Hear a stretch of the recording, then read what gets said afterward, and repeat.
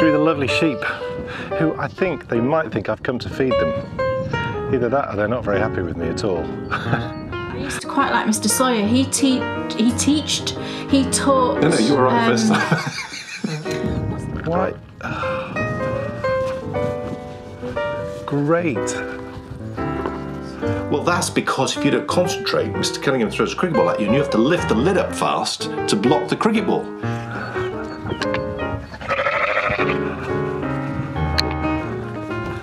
I'll forget that. You know, for example, if she goes into a shop to choose a new soft toy, she will choose the one that's either the last of something, so it's by itself, or its eyes are a bit squiffy, or, do you know what I mean? She'll choose the one that she thinks no one else will want. It's really interesting because you adopted the same approach to choosing a husband. Now, initially, this house was lived in. No.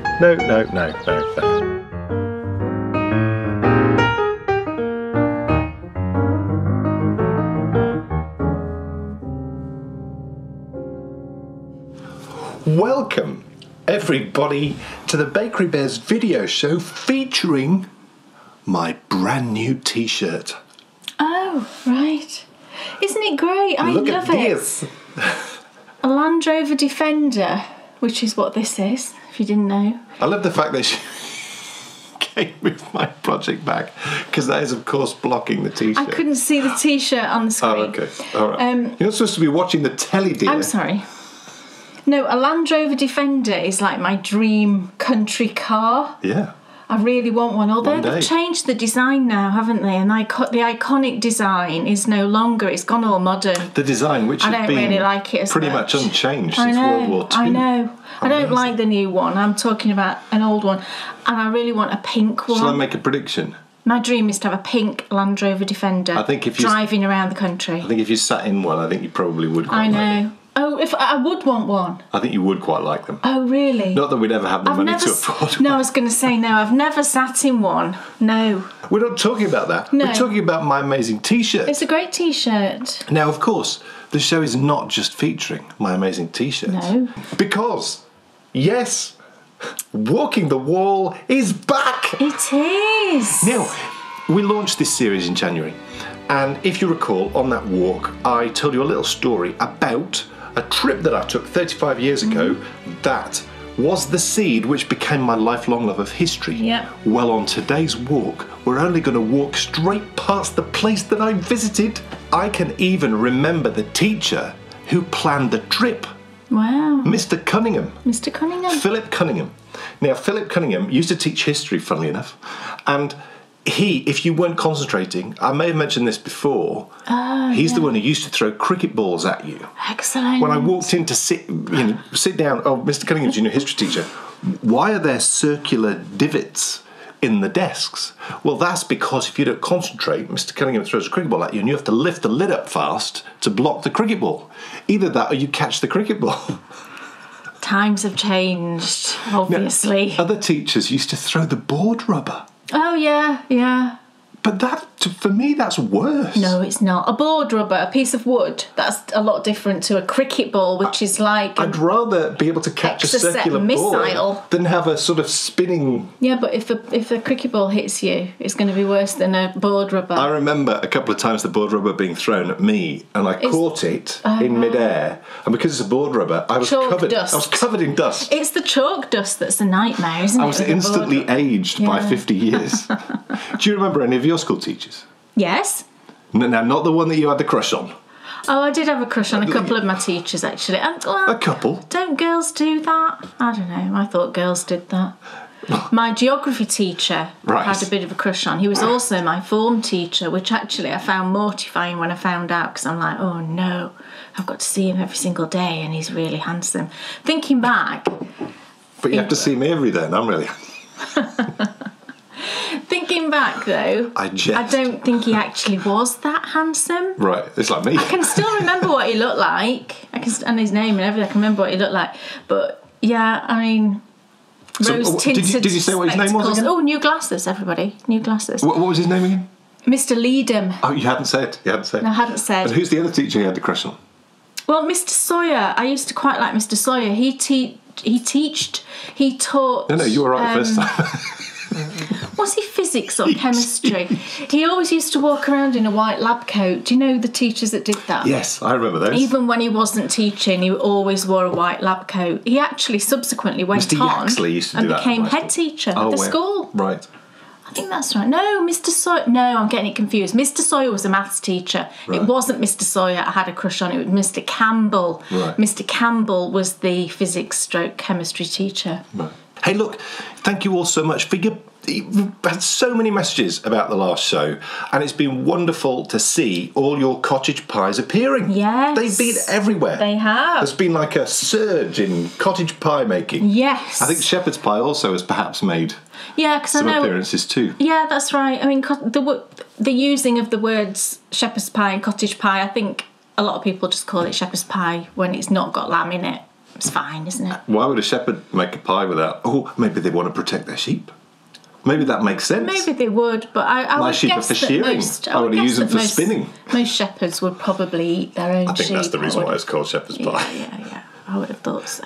And I've been such a lucky boy this last week because we had a special family birthday for a very special family member at the weekend. We did. And in the last week, I've only had 2 loaves of spelt bread.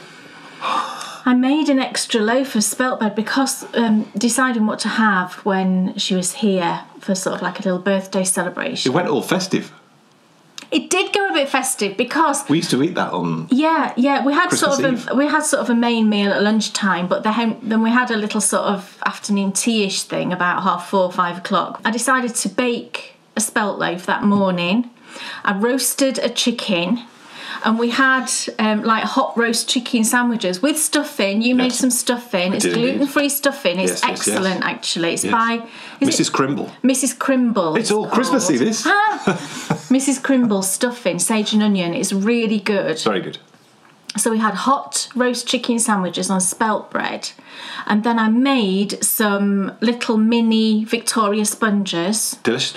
Again with spelt flour. Would you believe? Absolutely brilliant. You made mini Victoria sponges, and this week we have been publishing for our Bakery Bear patrons. We've been going back through re-editing and republishing our original What's in Your Oven series, which was broadcast 2015, and it was the final episode in the series. It's mini Victoria sponges. Yeah, I have made it, and you can go and watch it, but I replaced the self-raising flour with spelt flour and then baking powder. Amazing. And they were absolutely amazing. They were. I used the jam we made. Yes. I used the jam. I like to have mine with cream.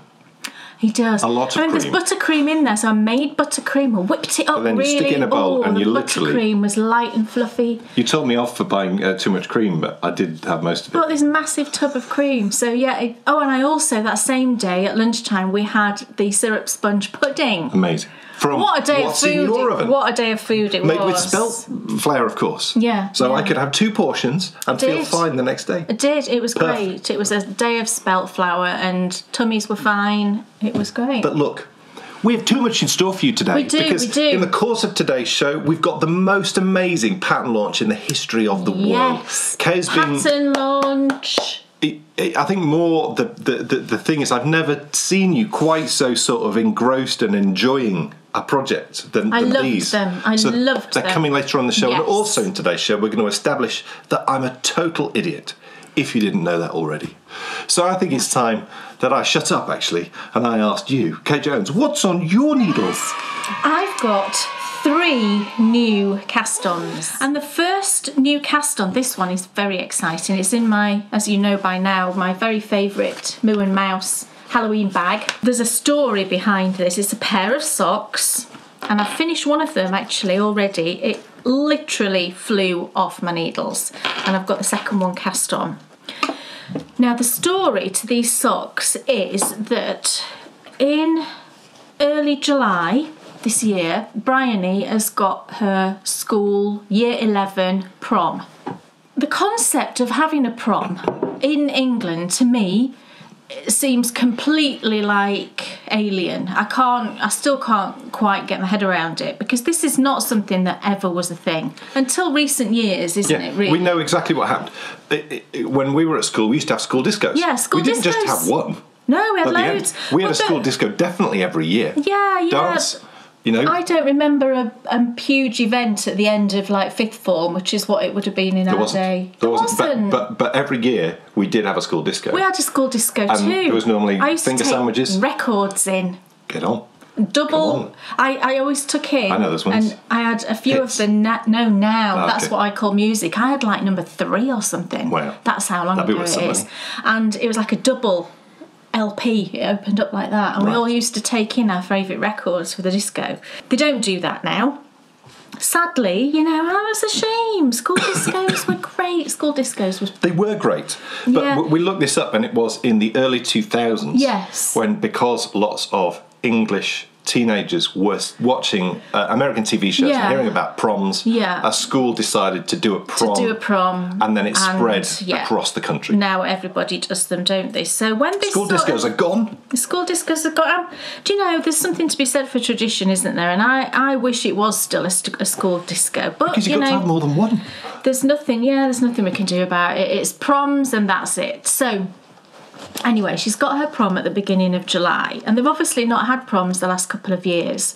So, you know, the whole... It's not just you've just got to take her and drop her off and then that's it. No, we've got to do the dress. We've got to do everything associated with the prom. So Bryony decided she wanted to go full-on princess dress type thing.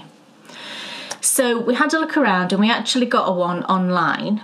She wanted a big sort of, you know, a big skirt down to the floor, swishy thing that she could swish. She wanted something where it had got sleeves because she doesn't really like, you know, she didn't want one of these little skimpy dresses that you see a lot of teenagers in. She's not that kind of girl at all. She did want something with a sleeve.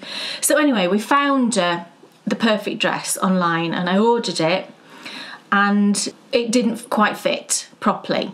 It looks amazing. It fit her quite well around the waist and the bottom was all fine, but at the top here it was just way too big.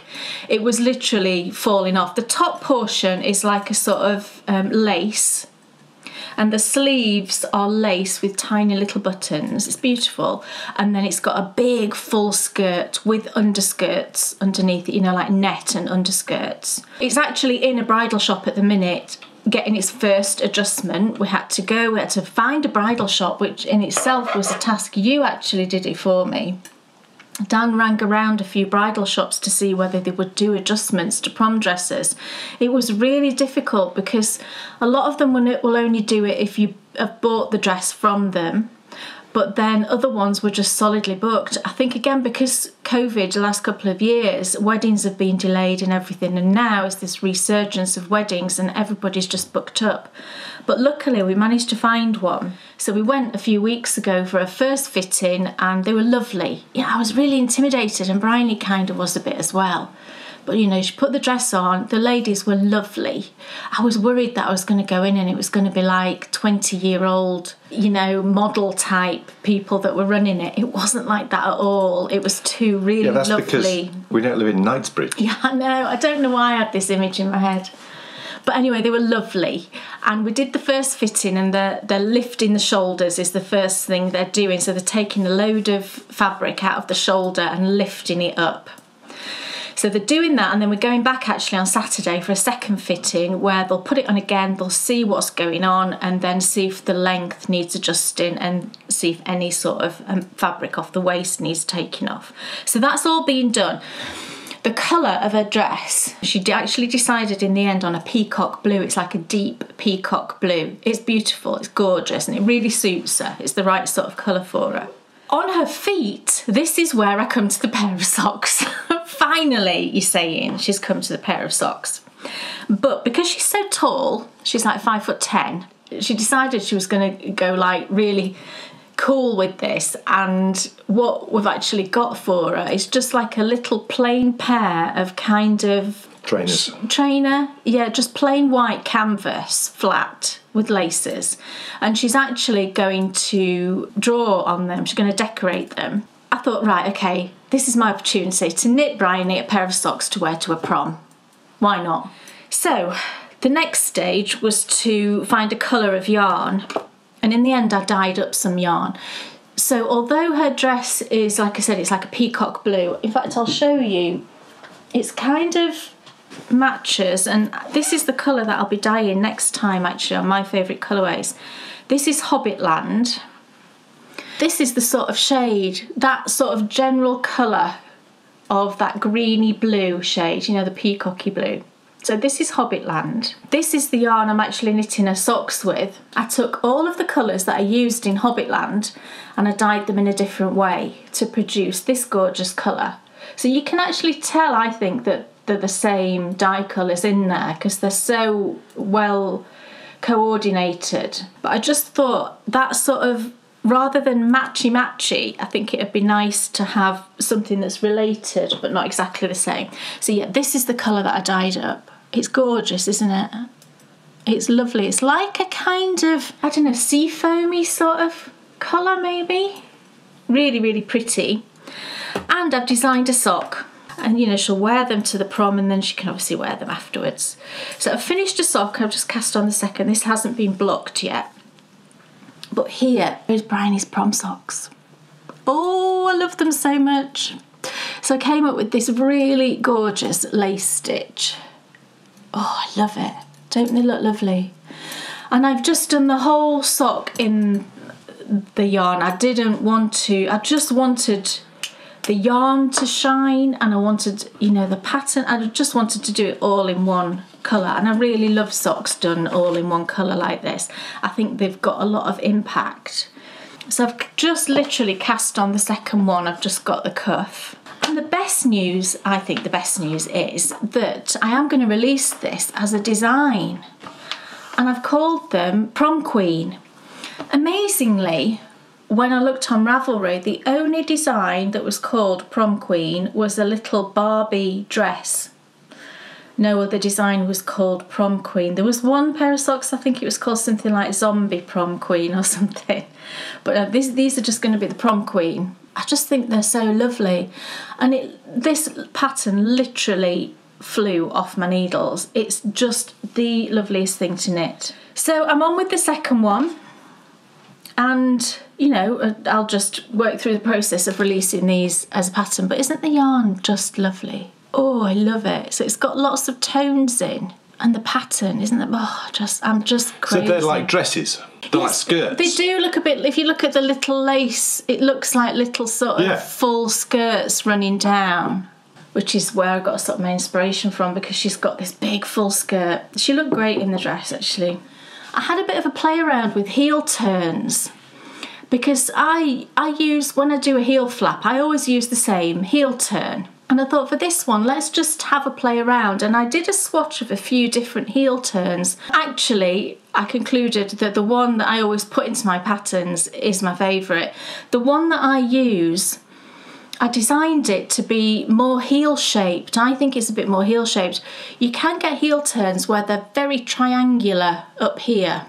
You know, when you look at them, they come to quite a point. But your heel doesn't do that, does it? Your heel is more like that. And that's what my heel turns are more like. I'll show you. Can you see how to me, it's more of a heel shape? Some of them are very pointed just here. But it was a really useful exercise to just spend a bit of time looking at different heel turns, because you do sometimes wonder if, you know, the thing that you use is the best thing for you, and I think it's always good to explore other things. But I was really glad. I spent a couple of hours just swatching different heel turns and concluded that actually the one I use is my favourite. But I'm using some needles that I'm kind of revisiting. I've been doing that lately because, you know, I had that issue with, although I love the Chowgu mini twists, that really thin cable just causes that line, which I don't like, that tight line. So I've been going sort of back in time and trying a few needles, and I'm actually using Addy lace. I think they might, in this country, we buy them as just Addy lace needles. They look like this. But I think they're also known as sock rockets in other countries. Maybe the US, they might be known as sock rockets. But I'm really loving them. They're a great needle. Nice and smooth here. The cable's fine, not having any issues with them, and the tips are lovely. So I'm really enjoying using those. So that's my Prom Queen socks, and I'll obviously keep you posted on the progress of those for Bryony's upcoming prom. Anyway, Dan Jones. Yes. What's on your needles? It's the star mittens, isn't it? I'm sure that's what they're called. I just end up getting so engrossed. Yeah, engrossed. It is. Star. It's the star mittens. And this is another mitten. Oh. And there's the front. And there is the back. I love this bit here. That's really fun. I love doing the increases, but the patterning on the palm is just great fun. And for all the issues I've had with Latvian braids, when it's described to me in short sentences, I can do them just fine, thanks very much, because there is a perfect Latvian braid.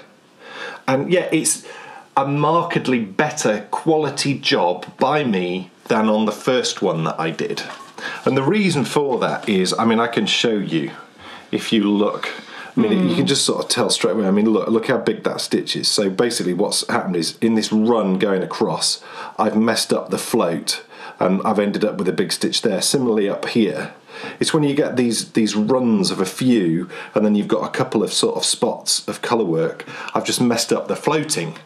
And for me, I think when you're knitting with a new yarn, which this was for me, it takes you a bit of time just to work out how it's going to behave. For me it does anyway, how it's going to behave. So it's only by doing that. You can see the difference as well. You see, you can on one side but not on the other, because look, that's really not great there. Again, it's in one of those sections, but definitely then you see there's mistakes too. Look, I missed one of the spots on the side. So this first mitt, and there's a mistake somewhere down here, isn't there, as well? There, look. Yes, yeah, I got the row. I just did the row wrong. Yeah. Who knows what I was doing? And also, Kate had to do the backwards loop cast on, which when I do it, it's like Kay's watching the funniest comedy show ever. He had to film me. It wouldn't go in your head. I kept showing you how to do it, and I think it's a simple thing, a backwards loop cast on. It is a simple thing. But it just wasn't going in his head at because all. I was making it more complex than what it is. So he's like, right, do it again. I'm going to get my phone and I'm going to film you. I couldn't stop laughing. I said, all right, okay. So now you have to watch it back every time you do it. Yeah. So if you look at this, so there's two lovely mittens. Oh, there we go. We got it right in the end. Two lovely mittens. We'll do spot the ball, spot the difference. Yeah. Do you remember that? Spot the ball. Remember my gran? I used to do spot the ball with my dad. Did you? Yeah. I never used to win. I don't think I ever used to win. My gran had never let me do it. Oh, my dad let us do it sometimes. She took it too seriously. Really? But look, there we go. So see if you can spot the ball. Spot the problem with these mitts. Okay, here we go. Can you see? Give them a minute.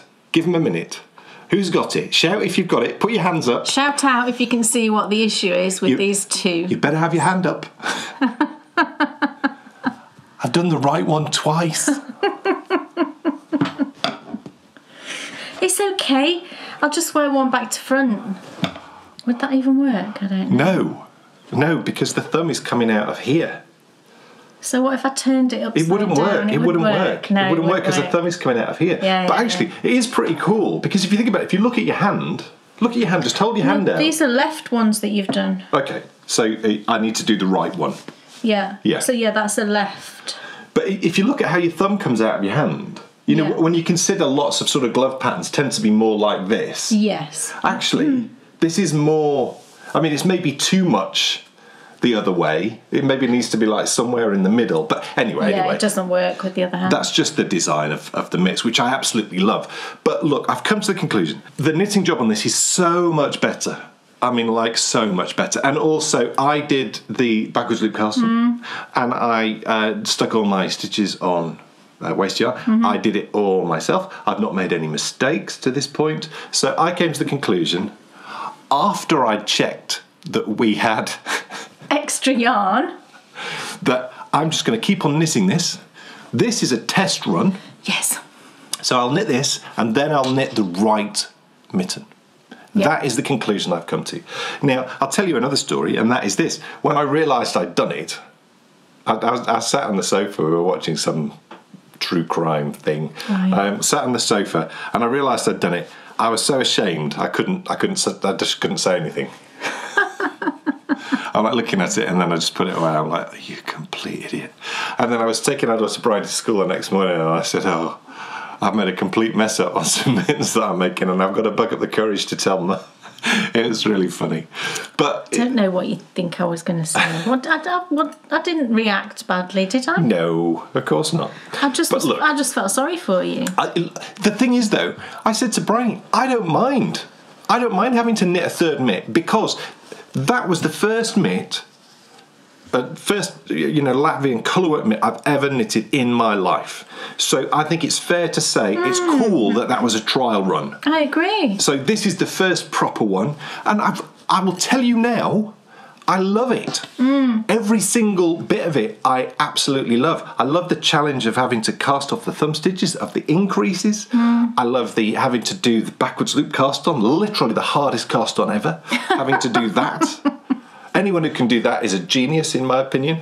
And I love what it's creating. It's right up my alley. So I've got no problem at all in getting through this mitt, because actually I got through that actually quite quickly. Yeah, you did. Because this had sort of been, because I've been very focused on jumpers and the fingering, the fingering weight mitt that I'm also knitting.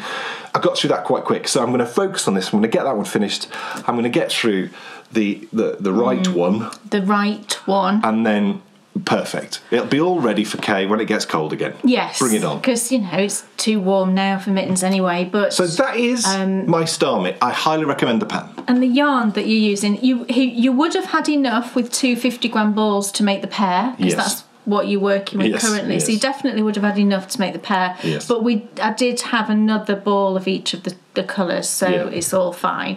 But it's the very lovely Blacker Yarns, Blacker Swan DK, the Falklands Island Merino.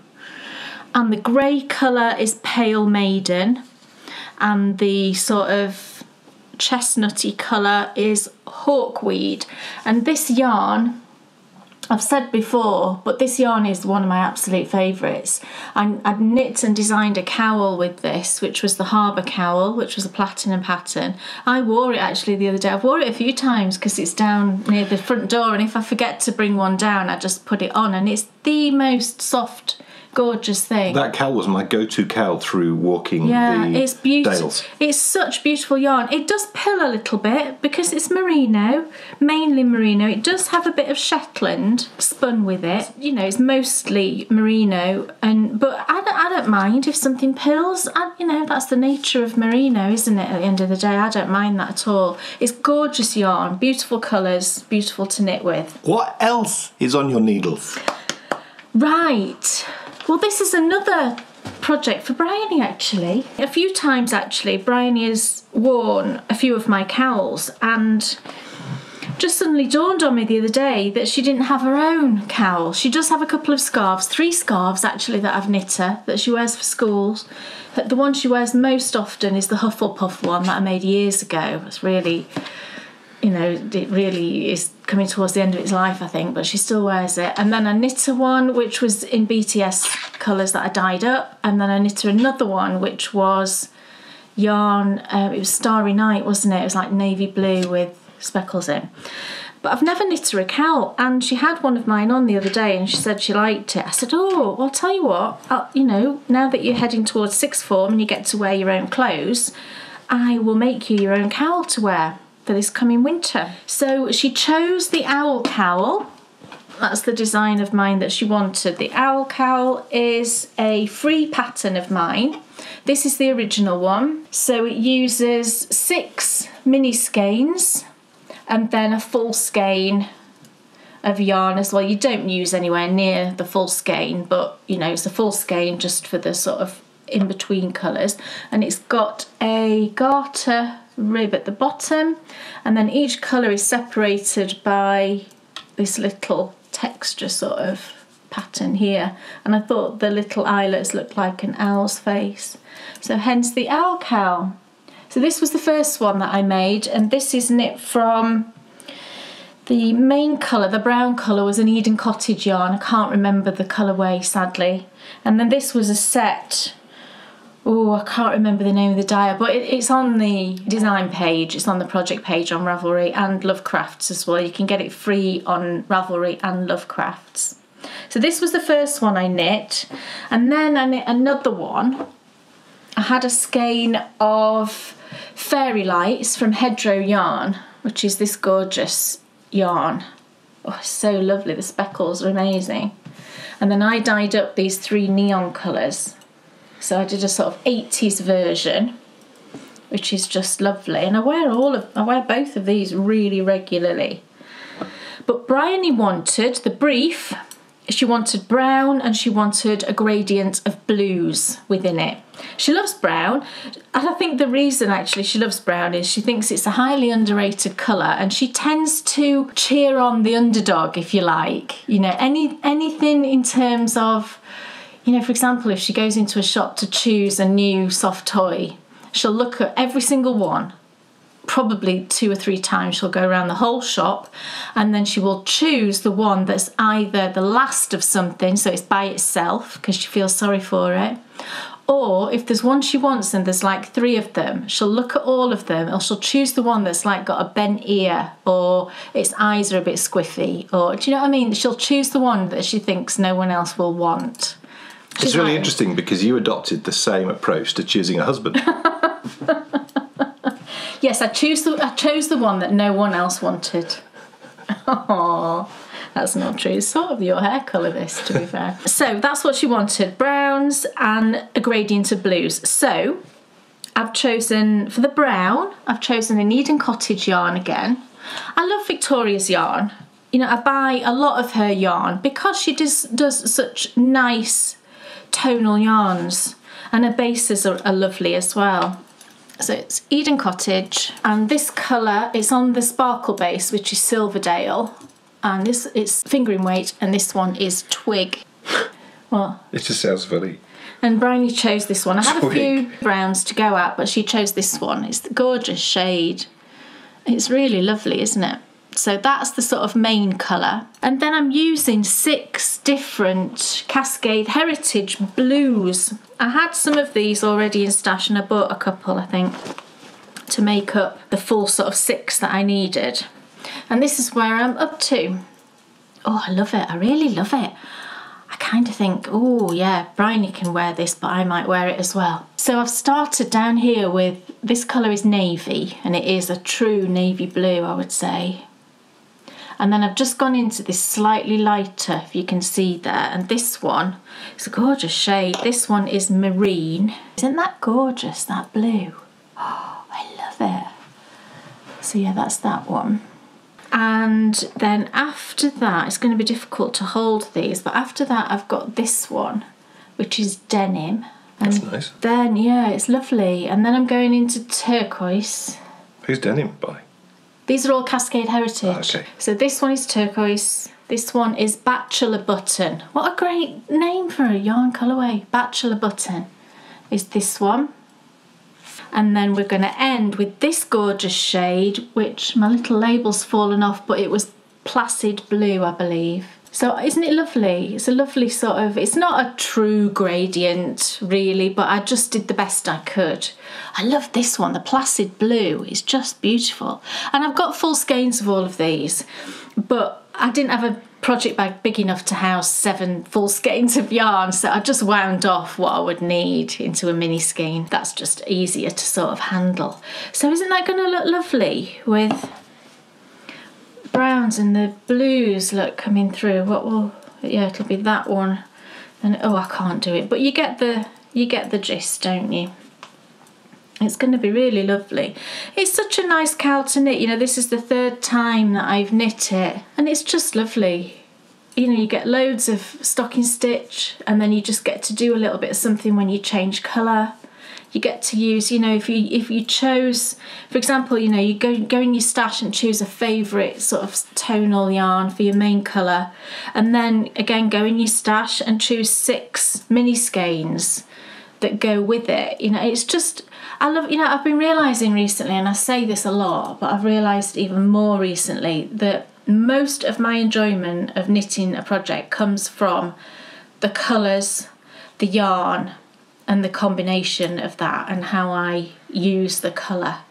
I just love it, and I think that's why I enjoy blankets so much, because there's so much scope to use colour in blankets, isn't there? But yeah, I get so much enjoyment out of choosing the colours and deciding what it's going to look like. And it's funny because Bryony loves all that as well. Bryony does a lot of scrapbooking, and every weekend day she will do a new scrapbook page based on something that's in her head that day, and she does it every single day when she's on holiday. She'll do a scrapbook page, and she loves placing everything. She'll choose all her images, she'll print them off, she'll cut them out, she'll choose washi tape, and she'll choose pen colours, and the whole thing will coordinate. So I think she's kind of inherited that love of playing with colour.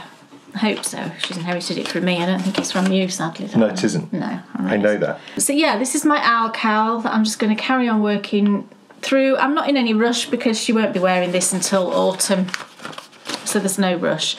But this design uses 3.25mm. That's what I use.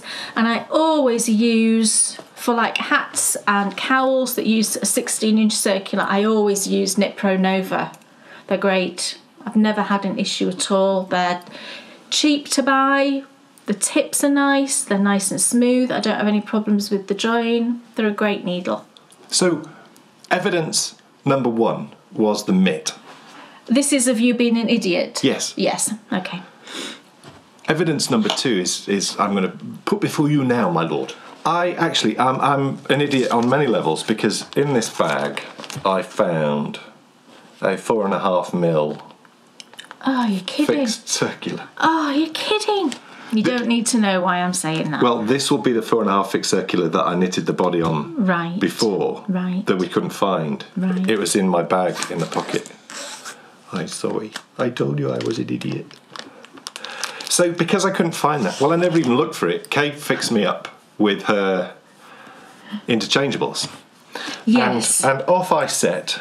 Chowgu again. It was a Chowgu interchangeable. Off I set knitting the Infinity/Eternity. And for those of you who are wondering about the name, I'll put the name up at the bottom of the screen. It's linked in the show notes below. But just to confuse you, it actually references infinity and eternity here. It says the infinity symbol connected circle after circle up and beyond to eternity. Because we've been told by different people that this pattern means eternity and infinity. Yeah. Look, whatever it is. I think the word is used for both. Yes. Meanings. Yes. Anyway, I cast it on using Kay's interchangeables, and I mean, you can see the damage it's done to my finger. Yeah, it was sticking. It's torn. It was sticking. It's torn the skin up on my finger. They were really, really sharp. This is the Chowgu interchangeables, and what we found is that they're bad. I've used those before. Yeah, we did a comparison. I don't know if it's just that particular needle tip, but when we compare it to a fixed Chowgu, it's fine. That one didn't do it. It was just that particular interchangeable needle tip. It was really sharp. It was like higher, sharp. Was that a new brand? You know what I mean. Higher, sharp. Like a needle. Knitting. It was like a needle. Yes. And that's not a problem depending on your technique, but you push with your finger. And a lot of people do. I think if you have a loose tension, you're not going to have a problem. No. If you have a more robust tension, where you've got to push along, and you do use your finger, you're going to have a problem. Yeah. And I think, but it was tearing his finger to shreds. It was awful, and it was affecting everything I was doing. So I got I got this amount of rounds in. It's about 4 or 5 rounds in, and I said to Kay, "Look, I can't do this." Yeah. And she felt the tips and really said, sharp. "That's weird." So she said, "You like those square ones, don't you?" And I said, "Yes." I don't think you said exactly that. She didn't say you like those square ones. I think she said, "You like the Knit Pro Nova cubics, don't you?" Yes, that's what I said, "Yes, I love those." And she said, "They do circular versions." I said, "Well, go to the foot of our stairs." "Would you like a set?" she said. And considering how good value these needles are... They were good value. I said, yes, please. Yeah, they were. So she bought me some. I bought him a set. Look at this. They were, I think it was like £45. Yeah, 43. I think it might have been £43 for a set. I think that's really good for a set of interchangeables. Well, there's loads of stuff in it, and I'll do a review. Kate wants me to do a review. Yeah, I'm a bit nervous about it because I'm not good at reviews, but it runs from a 4mm to an 8mm. So you get 4, 4.5, 5, 5.5, 6, 7. So and 8. The ones I'm likely to get the usage from are 4 to maybe 5.5, dependent on. Yeah, 4. You'll use 4, 4.5, 5, 5.5. Yeah. And who knows? And I might use some of the higher ones for sort of blankets and things. Yeah. So anyway, I slipped them over, and I had a bit of a knit. And you know, it is so much better. This yarn is interesting to work with. It doesn't have a lot of give. It's the Rico Essentials Super Aran. It's not very stretchy, no. No. It's the single ply. So single plies don't tend to be, do they? No. Stretchy. I think because it's quite fibrous, all the fibres just tend to sort of stick together and not really go anywhere. So anyway, look, changing them onto these needles. I mean, the first thing I noticed straight away was the cable is really nice. The cable's actually a colour coordinated, which is fun. It's super fun, isn't it? The one you're using is an orange one, I think, isn't it? Which is the 32-inch. But it's this set. Look, I kept the thingy-majiggy. I mean, it's so much easier. And yeah, the cables. I think this is twisted rib as well that I'm doing at the bottom of here. And right, yeah. That is tight as well, isn't it? Twisted rib. Am I right in thinking? Yes. Yes. Yeah, just tight. So those are the cables. There's like a green and 2 oranges and a red. Yeah, cool. You get two 32-inch, one of the smaller and one of the 40-inch. 24-inch, this one, isn't it? Yeah, because the 32 I think is most common. It's the first circular interchangeable set I've ever had. Yeah, you're very proud of it. I'm really excited about it because I really like these square needles. I just find them just so lovely to they're lovely, and even work like with. the 8mm that's a big chunky needle. I mean, the tip is pretty good. It looks like a pen. Hold it to Dan's top there, and you can see they're square, very light. I think they must be hollow. Yeah, definitely. Really, really light, which is good, isn't it? But evidence for stupidity number 2 is look what he's done. Now, I didn't notice. He's Mobiused it, everybody. It's Morpheus. I didn't notice. Was that his name in The Matrix? Yeah. There's no way that you could twist it, slipping it over onto needles, is there? No, it must have been done at the beginning when you cast on. Because I just didn't notice. I have to concentrate when I do that, and if I concentrate, I don't have a problem. What an idiot. So he's got to start again. It's like, oh no. So that was another moment where I was like totally ashamed. But then I just came to the conclusion that actually, because I'd had to push and pull this so much because of that needle, it's sort of pilly. It looks pilly already. Well, I think it looks bad because of the fact that I was knitting it on that other needle, because it just was awful. I was having to move the yarn like this, whereas normally I'd have been moving the neadles. So it just made sense. Just, it's hardly any progress at all, is it? No, it's just a shame, isn't it? I thought you might like to see some of the colours. Look at the humongous bag of yarn. So this is lower. I can't remember the colourway names. This one might have been lemon. This is Pink Panther. Well, look, it's not Pink Panther. That's not what it says. Right, let's just hold the colours. This is Sky Blue. You're just making up... Don't say that. You're just making up the colourway names. You're going to confuse people. But look, these are the shades for the yoke. They look gorgeous. They probably look a little bit crazy at the moment, just held like that. But actually, when you it works brilliantly. Yeah, when you pair them with the blue, I think it's going to be really nice. And there's a cream as well. And I think it's really soft. It's the fact that it's a gradient soft. Through as well. I think that's not a gradient, but it's not a gradient. They're all different colours. They are different, but I didn't mean a gradient. I mean, it's not colourwork in the way that colourwork is normally done. No. It becomes the background colour. Yes. And the main colour flows right the way through as the colourwork. Yeah, but the yarn's lovely. There it is. So that's my yarn. There you go. That's the first time. Put it back in your gigantic bag of yarn. My gigantic bag of Hessians. It's the first time I've ever shown you yarn in 195 episodes. Wow. I've never brought out a bag before and said, this is the yarn that I'm using for the project. That's amazing. For those of you who may have noticed something weird on my face, Kay's just realised I must have cut myself when I was out running. And I must admit, I did run through bushes today. So I must have caught myself. Yeah. It's really weird when I go out. You often come back with scratches of random cuts and... Yeah. I mean, my it's like when you run through brambles and things. I don't think my nerves, though, are quite what they were. No. I mean, certainly on your neck here, you still can't feel anything where your scar is, can you? And you said it was here. Yeah, it's there. So that's probably got something to do with that. Anyway. Apologies for the cut on the face if you noticed it. They'll all be scrolling back now and trying to zoom in. Trying to zoom in and see it. What else is on your needles? Right. Oh, yes, now. This is another exciting sock cast on. I've mentioned, I think on the last episode, that I'm going to be running in the summer. I'm doing a hand embroidery course for our patrons, the Stitchy U. But it dawned on us, me and Dan were talking, we have high-powered meetings, don't we? What we do is we look at what we're producing. Yeah. And the content that we put out are all our content, to be honest. I mean, every bit of it is, planned and thought through, and, what we're going to put out when. And we realised that whilst we'd done some sock knitting courses as part of the Knitting University, we hadn't just done a straightforward sock tutorial series for a little while. Yeah, and because we're doing the Stitchy U, which is something entirely different, through the summer, we appreciate that not everybody might want to join in with that. So, seeing this gap in the sort of catalogue, that, right, okay, let's do a little sock tutorial course. And specifically lace socks. Lace. Because you'd only ever done one of those before. Yeah. And it was a long time ago. Yeah. And our filming techniques have improved dramatically since then. Yes. And also, you didn't design a sock for the course last time. Yeah, this is a sock I've designed. And so we'll be running this May, June. Is that what we decided? Basically, it will run into... the Stitchy U. Yes. So it'll be... I think towards the end of May through June. I think that's what it will be.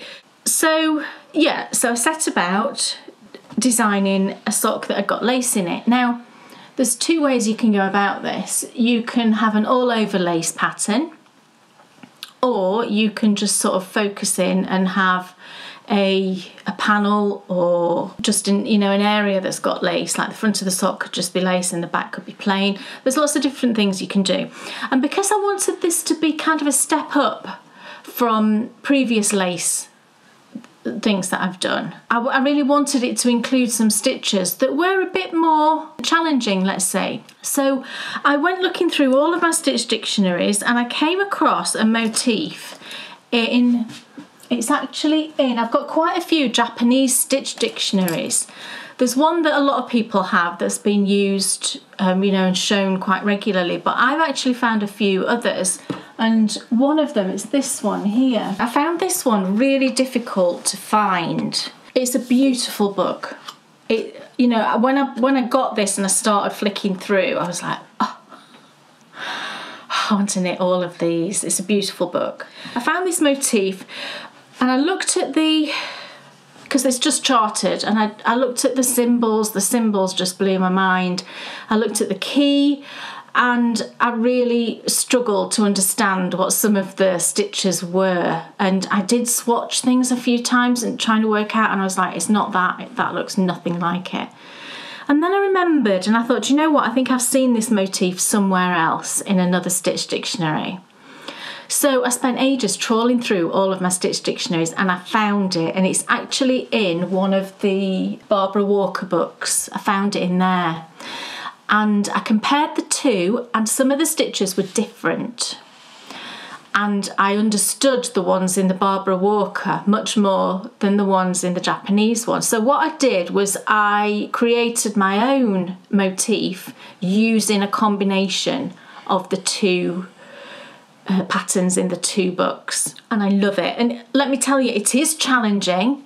It absolutely is challenging. Some of the stitches are quite intense, let's say. I haven't made any mistakes on it, and I'm really enjoyed knitting this motif. So what I decided to do, because it is challenging, I didn't want to do it all over. I thought, right, that's just a bit much. Let's just do a panel down each side of the leg, and that's what I'm doing. So here is where I'm up to. I'm up to the heel flap now. Can you see? It looks like a little moon. When it's actually blocked, it will block out a bit. You'll be able to sort of see the roundness a bit more. Let me just get my hand in and see if that helps. There we go. Can you see? I think it looks, well, I think you can interpret it in various ways. I think it looks a bit like a moon, which is how I've interpreted it. I also think it looks like candle flames running down.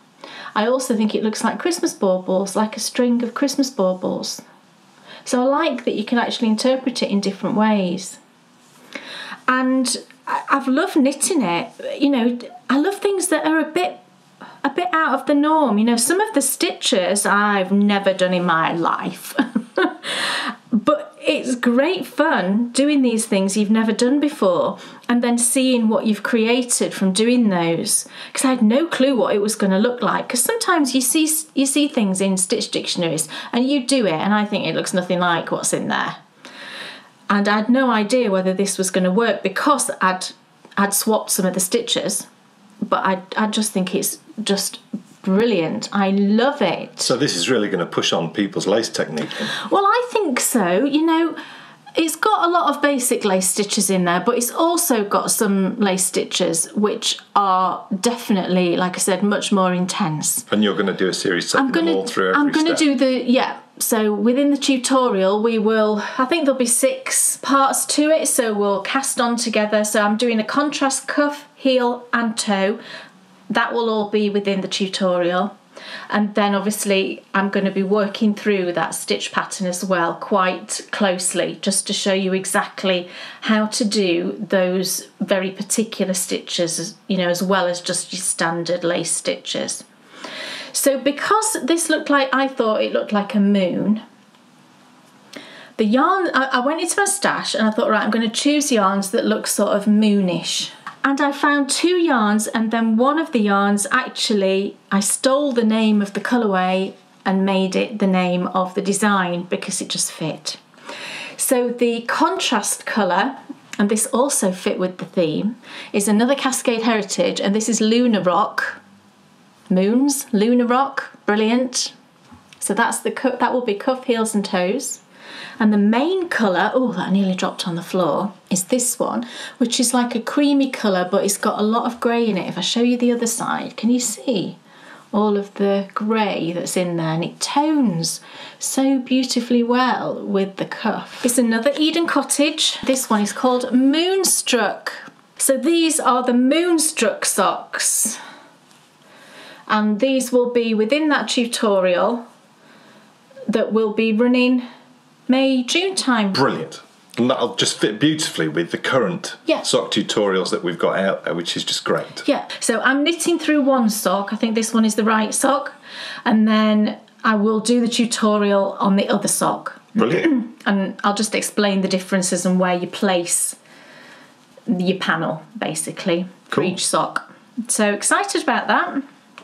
Cool. Right, it's time for some action. Who's ready to head back to Northumberland and Hadrian's Wall? Me. Although it's a little bit rich, isn't it, I think, me saying Hadrian's Wall, because on our first walk, you didn't even see it. Tiniest bit of it. We feel diddled. Well, that's about to change in rather dramatic fashion as we head back for another walk in the wall.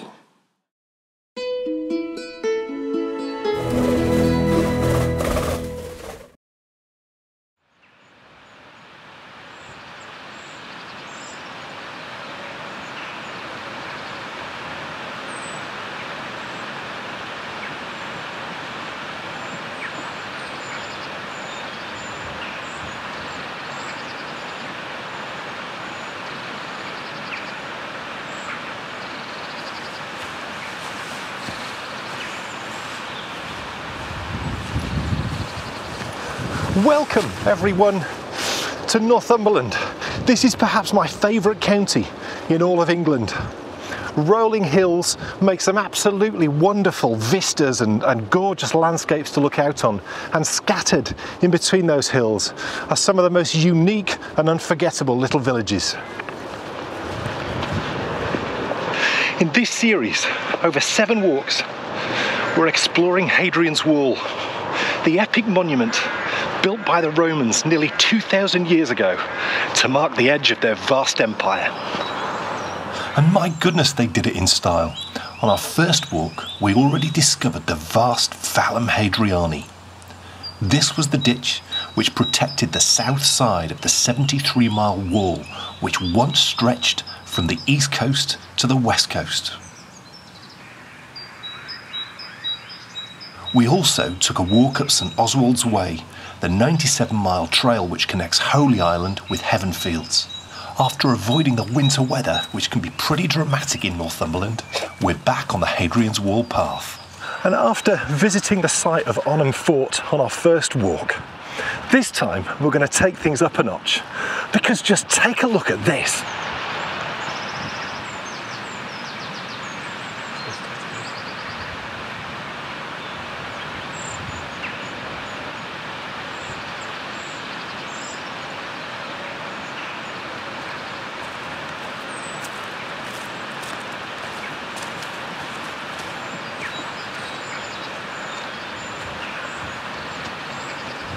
But this is a show about Hadrian's Wall, and I think it's time it made an appearance.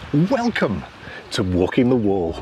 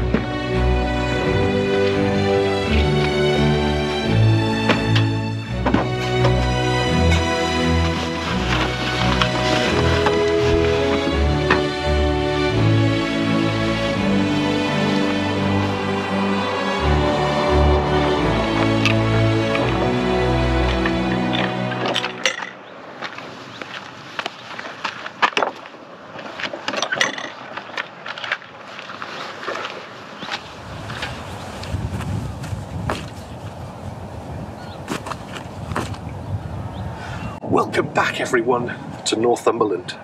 We've moved about 7 miles west from the site of our first walk.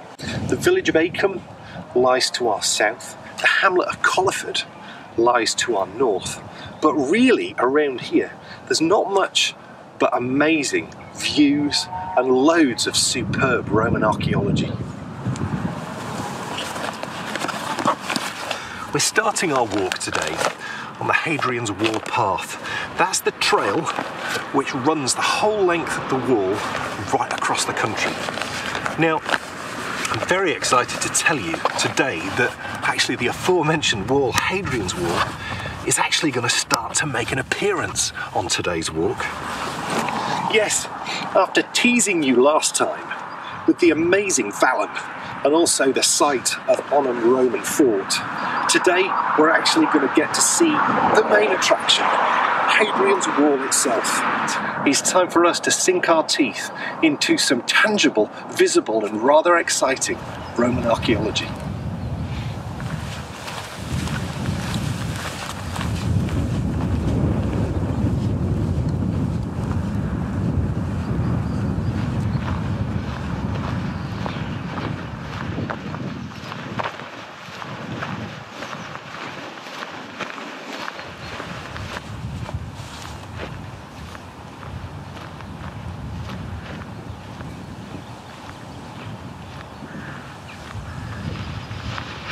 On our walk today, we're going to head west along the line of Hadrian's Wall.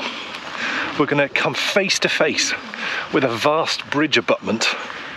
We'll then take a bit of a look at Salernum Roman Fort, and then we're going to head north. We're going to follow the river up before then turning back sort of southeast again when we're going to walk straight through a really famous battlefield, actually known today as Heavenfields. I'm really looking forward to seeing that. Right now though, it's time for us to do some serious walking.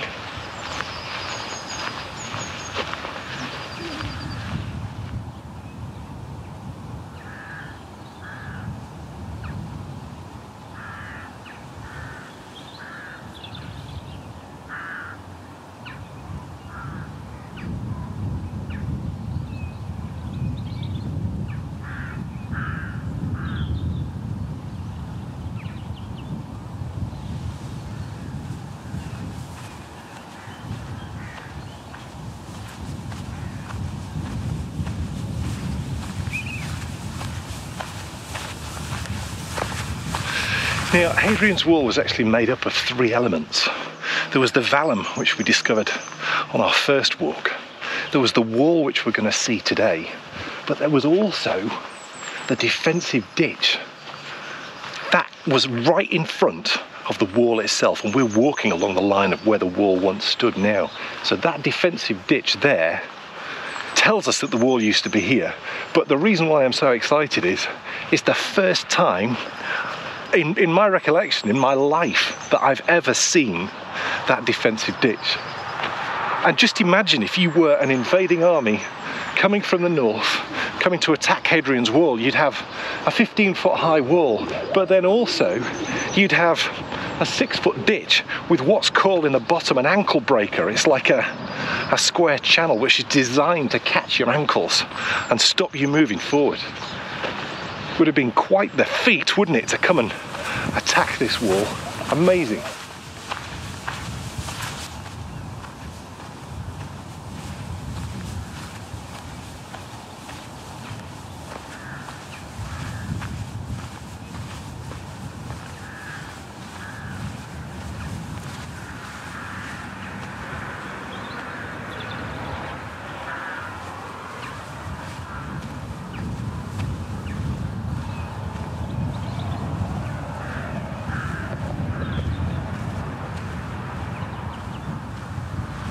One of the easy mistakes to make when you're on a walk like this, when we're in search of that first tantalising glimpse of Hadrian's Wall, is to not enjoy the journey. Because would you believe that we're walking through the site of a site of special scientific significance? That's hard to say. Now, why is that important? Well, Hadrian's Wall might be 2,000 years old, but the landscape we're walking through has rock formations which were formed 326 million years ago.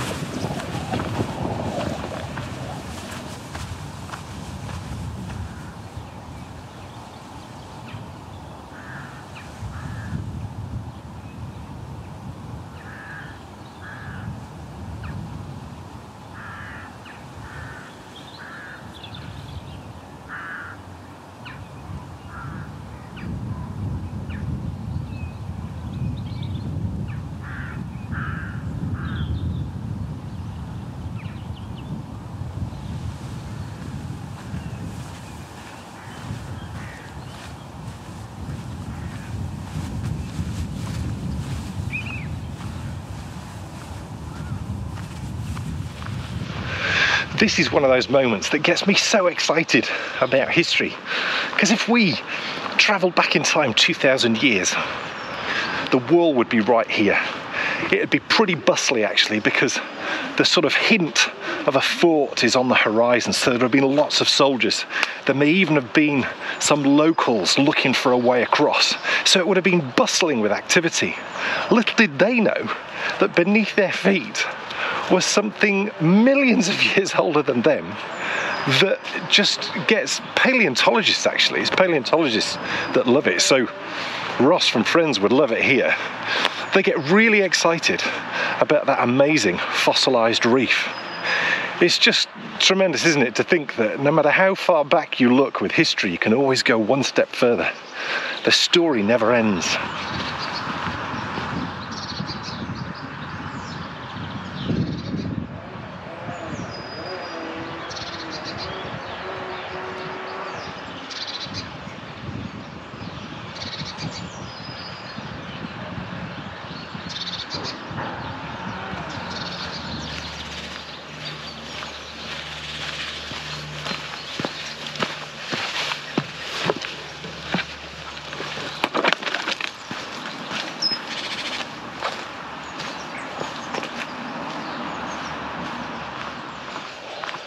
But we're not here to see fossils.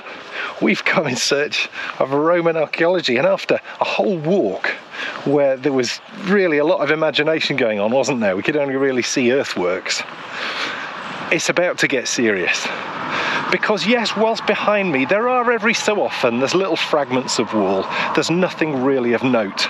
But that is about to change, because just up here, and I can see it just on the horizon, just up here is the first serious section of Hadrian's Wall, and from here it starts to rise before us as we cross Northumberland. So this really is the start of it. This is where things really do begin to get quite exciting.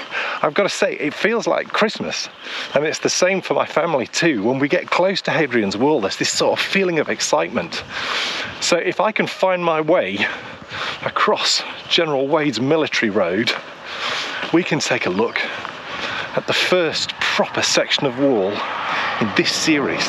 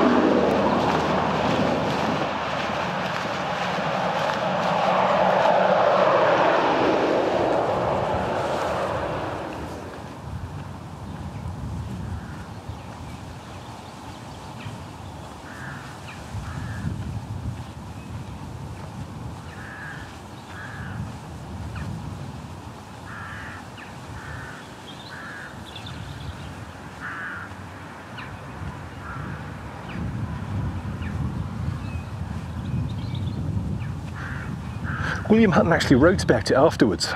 He said, 20 miles west of Newcastle, I should have found a stretch of wall unlike any other along the whole line. Standing 7 feet high and running 200 feet long, it should have taken my breath away. But on arrival, a workman was taking it down. I spoke to the proprietor and the boss of the workmen, and I asked him to desist, or else he would ruin the whole body of antiquaries. I wish people still spoke like this. And thank goodness he did, because as it turned out, this is one of the most important sections of the wall. And I'll show you why. Just look down here.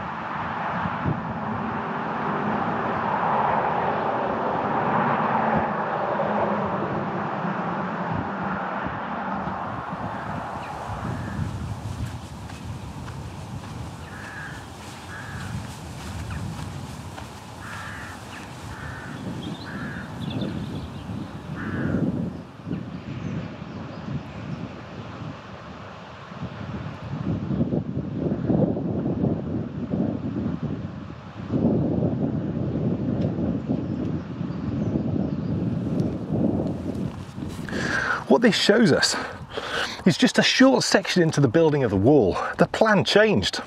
They dropped it in width by 2 Roman feet, which saved time and resources. Now, there's lots of theories as to why this might have happened. Some people think maybe it was that they couldn't find enough stone. Well, I just don't believe that, because there's so many rock faces and ancient mines around this area. I think it's got everything to do with speed. I think that original section had taken just too long to build, and they knew that by dropping the width of the wall, they could get Hadrian's Wall up and running much faster.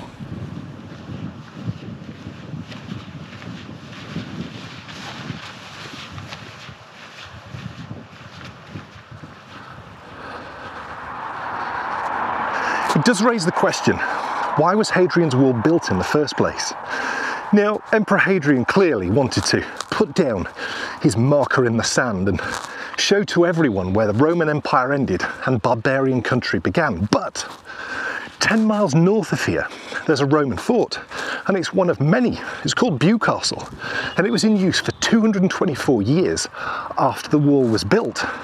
So I think Hadrian's Wall was more of a last line of defence, but also I think it was a means of generating money.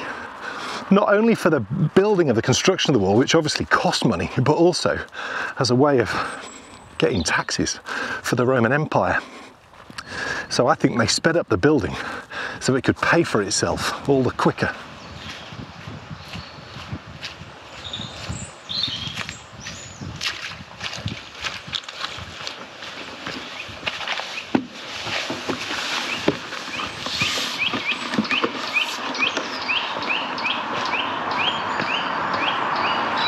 If you're wondering what that ditch is over my left shoulder, yes, it is the vallum, which we discovered on our first walk.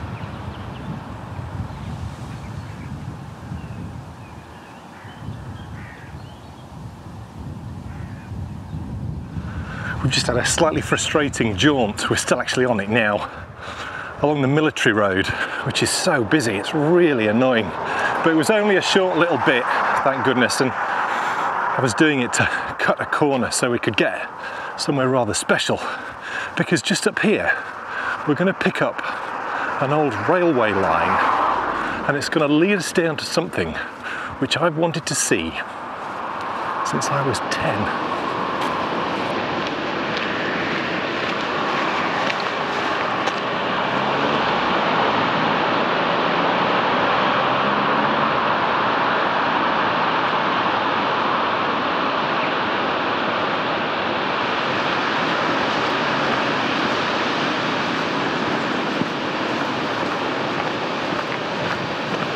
This is what I'm talking about. Just a short distance from that road, because we've dropped down, all the noise is gone. It's marvellous. Wow, look at this.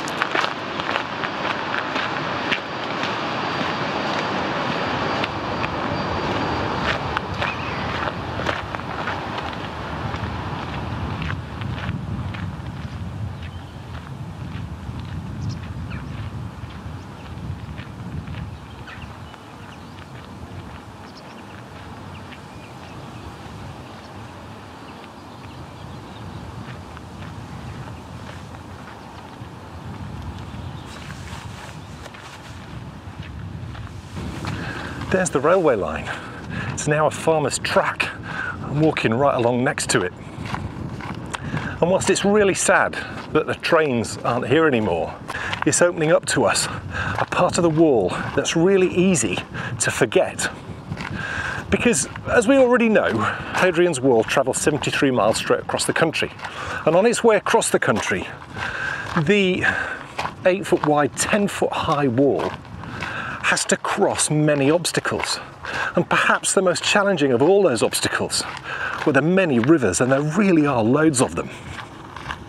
Thankfully though, the Romans were old hands at dealing with river crossings, and down here is a pretty vast, it's what's called a bridge abutment, that I first saw when I was 10.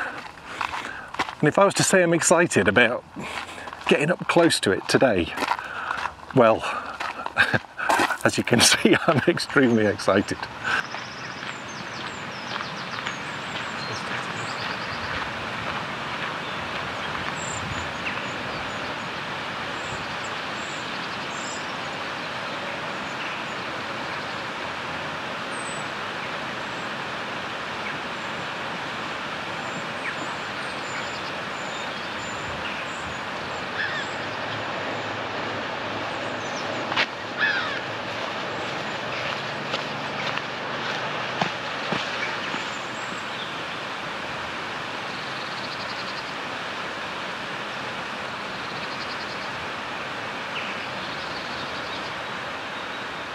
Ladies and gentlemen, this really is it. This is a red letter day in this series, because after a walk and a half of some fairly interesting things, we finally hit something that gets me very excited. And you might be wondering why that is. Well, I'm going to tell you. If you take a look at this, this is Hadrian's Wall, and it comes piling up here.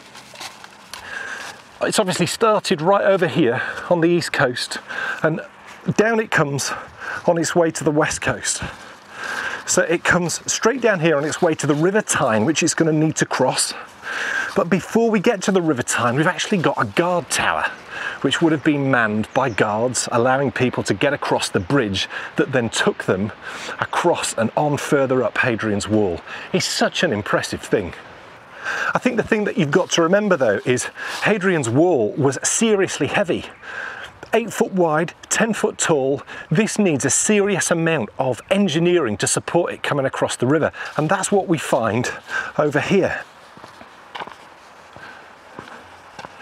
This is it. These huge stones that I'm stood on top of were laid in 160 AD to support the second bridge that used to cross right here at Chester's Roman fort. My goodness, it is just unbelievable to stand on top of these and to see in them the markings that once used to hold the iron workings that used to then support all the structures that then came above. It's fascinating stuff. And when we come back in part 2, we're going to be discovering a little bit more of its story and a whole lot more besides. So while I catch my breath and grab something to eat, you guys head off for a little breather, and I'll see you later in the show for more Walking the Wall.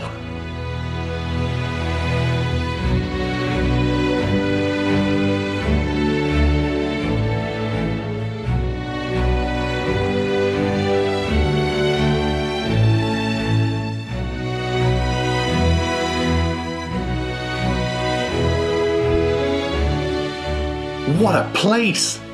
I can't believe that we've literally been driving past all of this for all the times we've ever been to Hadrian's Wall. True. Because the place that you head for is Housesteads. And we're going there on in this series. Yeah. You come sailing past all of this. Yeah. And you just don't even realise that it's there. And I think the thing that blew my mind the most was how amazing that William Hutton saved that section of wall. Absolutely, yeah. To see it go from 10 Roman feet to 8 Roman feet in that 200 foot section is just bonkers. And when I was there, I was trying to spot the house. And there's actually, there's 3 houses all in the vicinity, all that look like they've been built with Hadrian's Wall stone. And, you know, like we've already covered on this series, it was literally used as a mine, and it was at this point where things started to change, around about the sort of 19th century. It's thanks to the Victorians, really, because they got properly into their archaeology, didn't they? We've seen that on Time Team. Yeah, there was loads of sort of antiquarians, they used to call them then, didn't they? Yeah, I mean, some weren't very good at what they did, but at least they were trying. They were showing an interest. Yeah, and I think that's the key, isn't it? That's the key to things being saved. What's so exciting is in part 2, we'll be actually looking a little bit at the man who really, it's thanks to him that any of this is left. Yeah. I sort of think of him as the Beatrix Potter of Hadrian's Wall, because Beatrix Potter is sort of saved a lot of the Lake District. The Lake District is as it is because of what she did. Yeah, amazing. Absolutely, it is amazing. Yeah, amazing. So when we come back part 2, there is absolutely. We're going to look really closely at the bridge abutment, but we're also going to take a look at the fort opposite. We're then going to take a walk up the river and then head to the most amazing battlefield, but then finish off at just the most picturesque church. Oh, it's beautiful. In the most amazing place. It's beautiful, yeah. Gas lit. Yeah, amazing. No electricity. No electricity. I mean, is that not amazing? Perfect. I think that's fantastic. Yeah. Yeah. But right now, it's time for us to find out, and this is exciting. Excitement. Kay Jones, what's off your needles? I do have one thing, and the one thing is also a new design, and it's my Just Add Magic socks. I hadn't quite finished these the last time, but they are now finished, and the pattern is out there today. So it's brand new. So it's these gorgeous socks. It's the ones with the lace panel just down the outside of the leg. And this is the colourway that I dyed up on the last My Favourite Colourways. Amazing. So it's the Just Add Magic colourway, and what I named afterwards, thanks to a viewer, the Magician's Assistant. Or as I call it, Debbie McGee. Debbie McGee. I told the story of these socks actually originally, but I actually designed these socks probably 2 or 3 years ago. And I knit a pair for Bryony. I used a self-striping yarn, and she's worn them and worn them and worn them. She loves them. And at the time, I just couldn't quite figure out how to make the rib flow into the lace panel. So I just shelved it. You know, I'd got all my notes still, and I just shelved it. And the time was right to revisit it. And I quickly solved the problem of the ribbon. And you can see how lovely that flows into the rib now. So I just customised the rib to allow to get that flow, because I do really think it's important. It is important for me anyway that the rib complements the design. I don't like it just to be a rib and then you go into the design. Yeah. I see it as part of the design. Yeah. So sometimes it doesn't affect the pattern of the sock, what type of rib you do, but sometimes it's really important, and this was one of those times where it was important to get it to flow. So the rib on each sock, because the placement of the lace panel is in a different place on each sock, the rib for each sock is just slightly different as well. And that's obviously all detailed in the pattern, how to do that. And then, yeah, it just flows into this really pretty lace, which just looks so vintage for me. I just love that. It's classic. It's very classic. I do like designs, actually, that are classic designs. It's so cool to think as well, though, that you actually designed these years ago. A few years ago, yeah. Which is just so great. It's like looking back to where your sort of mind was design-wise a couple of years ago, but then adding in all of the things that you've learned. The knowledge that I've gained. Yeah, that's right. That's so exciting. That's right, yeah. And to just knit them up as well in yarn that I've dyed myself. Just, I was talking about the whole colour thing earlier. I just love, this combination, the brightness and the fun, how fun it is. Sometimes I do love a subdued yarn for socks because it suits the design. That's the other thing. I really want the yarn to complement the design. And so often, I do see designs where the yarn for me is just entirely not right for the design. Either it disguises the design and you can't see it at all, or I just think the colours take away from the design. And for me, it's a whole thing. Like I was talking about the rib, I also think about what heel will be best, what toe will be best. Will it be best to do contrast cuffs and toes, or like the prom socks, go for a solid colour all the way through, the same colour all the way through? For me, it's an entire package. The yarn has got to be right for the design. The rib has got to be flowing into the design. The heel and the toe have got to be right.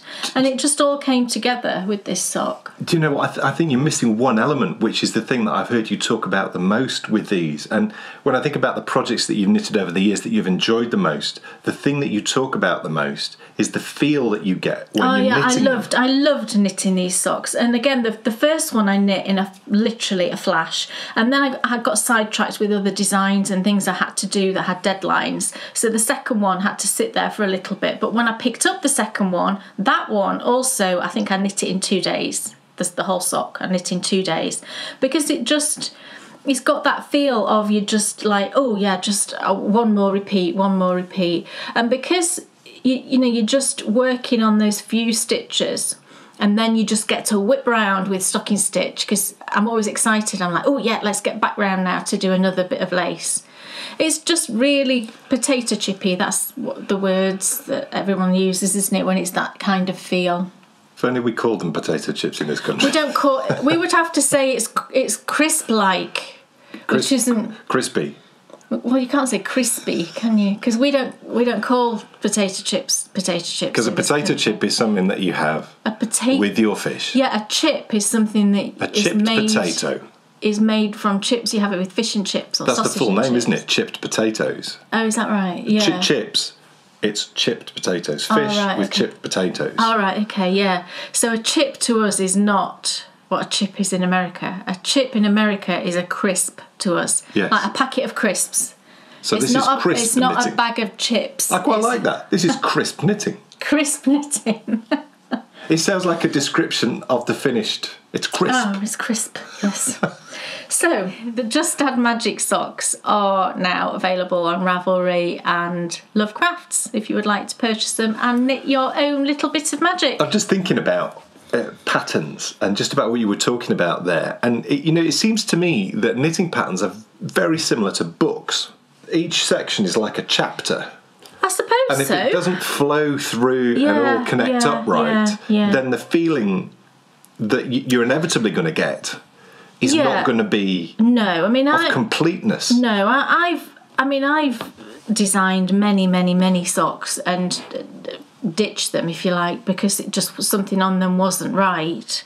I get a feel when I know that something's right. You've ditched loads of designs. Yeah, loads. You've just not felt right about it. It's just not been right, and I can't tell you what it is that makes something not right, but I know when something's right and when something isn't, right. I just get that feeling, and there was something definitely right with these just felt right. They look they're gorgeous socks, and I can give these to Bryony now even more excitedly. I've just realised I should really keep some for myself, but I just love giving socks to Bryony. But she's the ultimate. She's the most. She is the most. She appreciates sock-worthy person I know. I don't think there might be anyone in the world who appreciates them as much as she does. She loves her hand-knitted socks, loves them, and she chooses a pair that matches her outfit. She's like, oh, I've got these on today because of this. It might not be anything related to what she's wearing, but she's been reading a book, or she saw this, or she always does something to match her socks to something that's going on in her brain, and I think that's just lovely. So yeah, she will love these. Speaking of hand-knitted socks, I was wearing hand-knitted socks when I was out walking the wall. In fact, whenever I'm doing whenever I'm doing anything other than running, I'm always wearing hand-knitted socks. But woolen socks for walking long distances are I think that's a known fact, I would never have believed it. No. You would think that you need like a specific... a light cotton sock or whatever. Well, also you go into shops, say walking socks and, all sorts of man-made fibres. Man-made fibres, I would avoid man-made fibres. Total rubbish. Total rubbish. Yeah. They're just phenomenal. They sort of keep you airy and supported and just amazing. It's all the properties of wool, isn't it? Yes. Wool's amazing. Speaking of walking, I think it's time that we got back for the second part of Walking the Wall.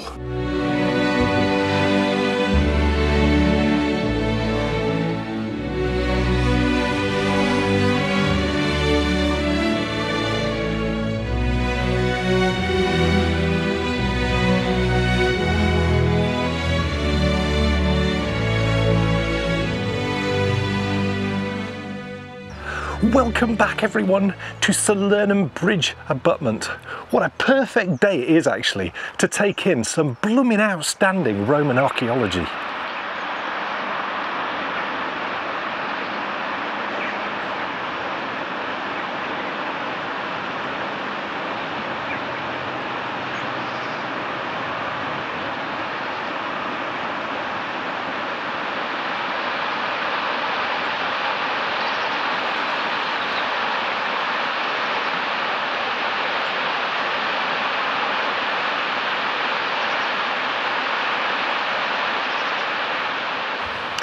Now, one of the hardest things to do when you're looking at something like this is to imagine what it would have looked like when it was brand new.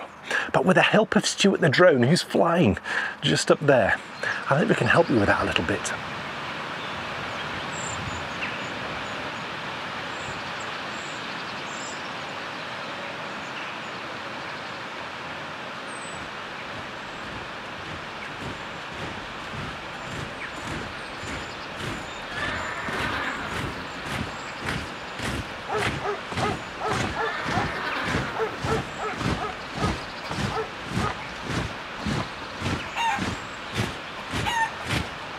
Now, the eagle-eyed of you might have noticed in that reconstruction that just over the bridge there's something rather impressive. And this is a little bit special for me, folks, because you may recall on our first walk I told you a story about a visit that I took about 35 years ago. And that visit set me off on a lifelong love of not just Roman history, but of history as a whole. And the place that I visit, would you believe it, was Salernum Roman Fort, just over the river right here. Now, I remember vividly walking around the fort and then coming down to the bathhouse and staring across at this very bridge abutment that we're at now, not thinking that you could actually get down here. To be back here all these years later, it's surreal, but I've got to say, it's absolutely lovely too.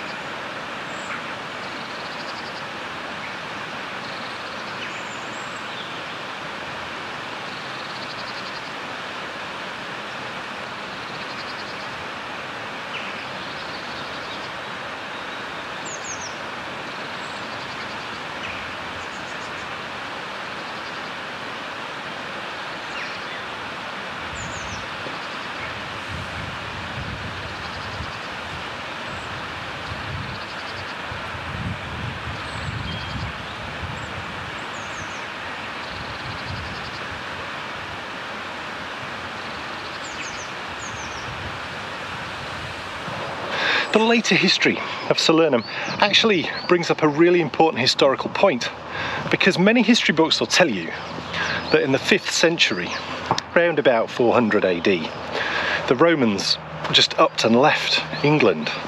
The problem is, they never actually left. All that happened was the orders that were coming from Rome and the money to pay the salaries of the soldiers and all the people who lived and worked in the Roman Empire stopped coming in. So everyone was just left to fend for themselves. So pretty much in all of the forts along the line of the wall, and the story is, by and large the same across the country, the forts still had the same soldiers in, and you sort of, archaeology tells us they never left, so you sort of imagine that they just carried on doing what they were doing and maybe wondered what they should do, and over a certain amount of generations, slowly but surely, the soldiers probably died out and their families probably moved away, because certainly in the case of Salernum of Chesters, gradually the fort became a ruin and disappeared under the ground.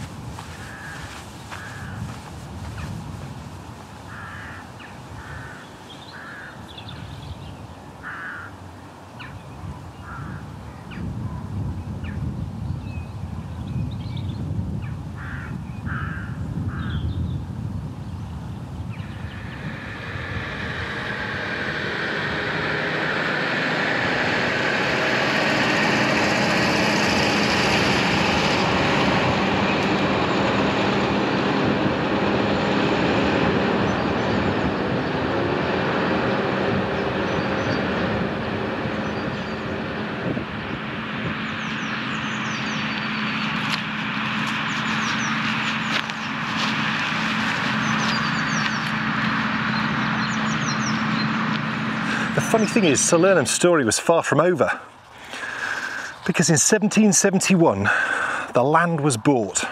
Now by this time it was pretty much completely covered over, and the people who bought it covered over what was left, and on top of it they built a house. And back then it was traditional to name your house, and this grand country house was given the name of Chesters. In 1832 it was inherited by a man called John Clayton. And one day he was digging in his garden and he found Salernum.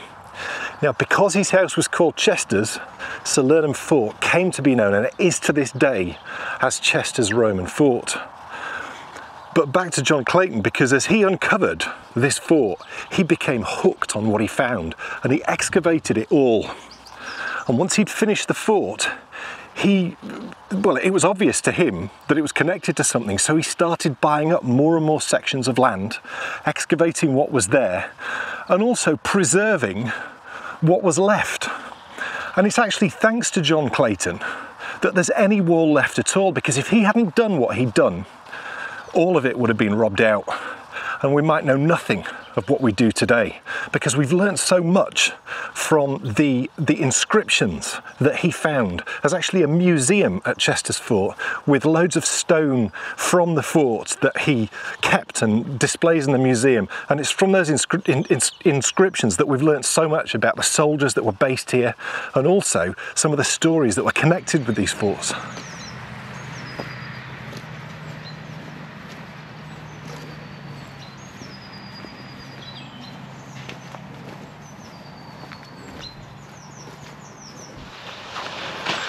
Now then, we've actually left Salernum far behind us, down the river and the bridge abutment, and we're making our way along one of Great Britain's newest walking trails.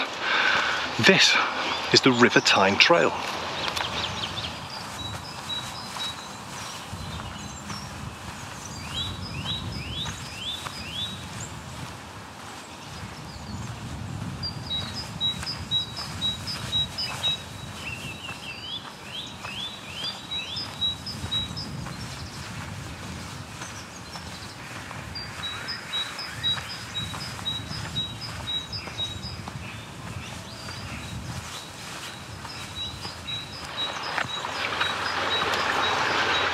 This is also actually one of the most populated routes which we'll do in this series. And one of the biggest settlements is just across the river over there. It's called Humshof. It's not written that way. I hope I've pronounced that right. But yeah, Humshof is just over there. And it's got an absolutely fascinating link to the Scout movement.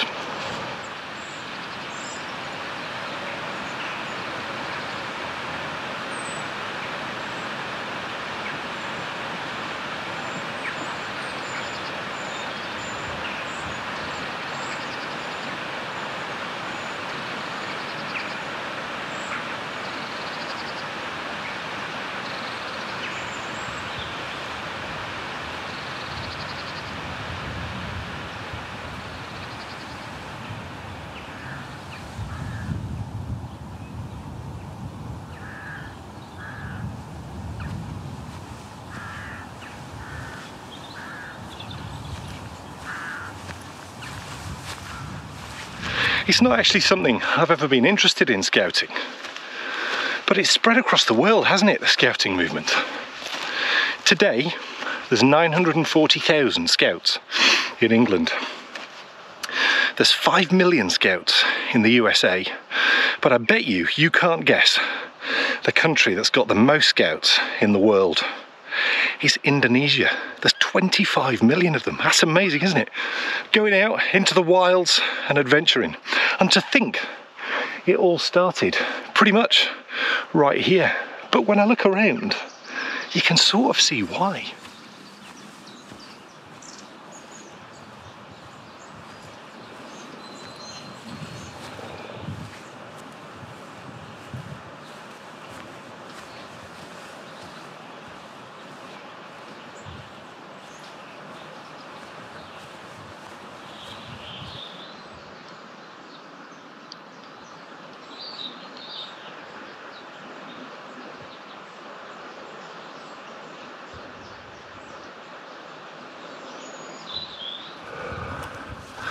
My goodness, that really has been quite the climb. We've come up 180 metres since we left the River Tyne Trail, and we're actually walking straight through barbarian country. We're heading south now, back towards Hadrian's Wall. And just imagine if I'd been a Celtic horde, I would have had to have run up this hill before coming face to face with Hadrian's Wall itself. It's no wonder that there's only 4 recorded times in the history of the wall when it was actually attacked and taken over. It was actually in the years after the Roman Empire retracted from England, that there was more battles here, and one of the most famous of all those battles took place just up here.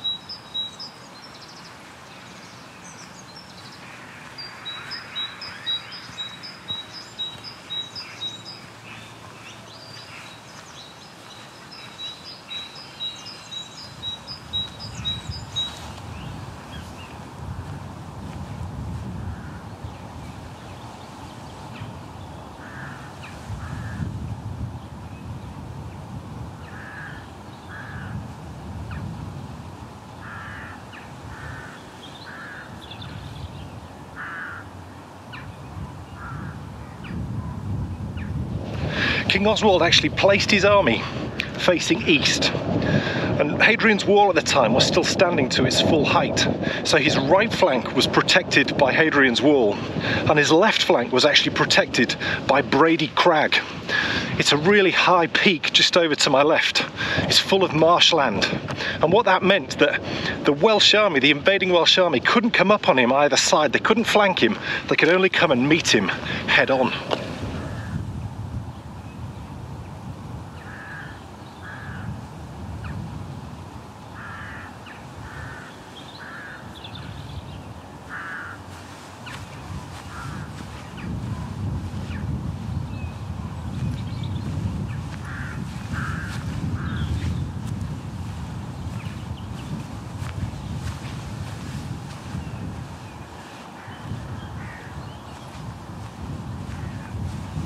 The funny thing is though, it wasn't actually a battle between Christians and pagans, because there was just as many Christians and pagans fighting for Oswald as there was fighting for the Welsh army.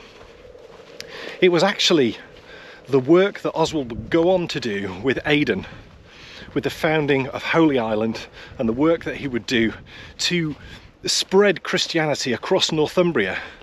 This just really became the sort of touchstone. This was the point where his sort of rise happened.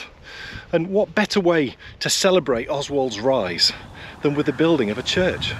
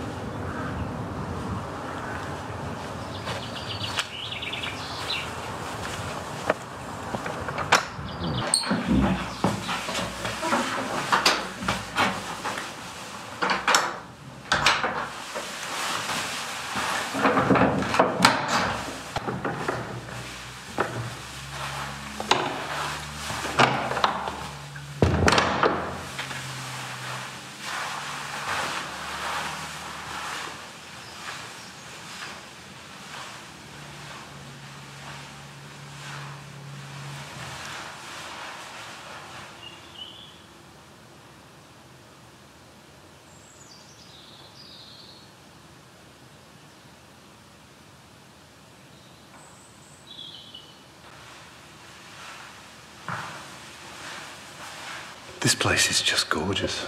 I love the candles in the walls, which are clearly used, and the gas lamps above. Can you imagine this place at Christmas with the candles going, the gas lamps on, singing carols? And then at the end, we find another Roman altar. Amazing.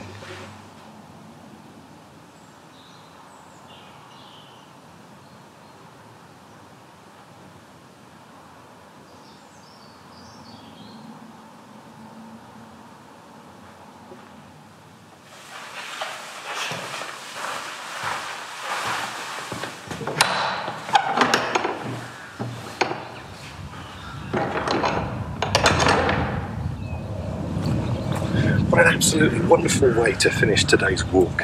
In the shadow of a church built on the site of a pretty brutal battlefield, just a stone's throw from Hadrian's Wall. And what a walk this has been.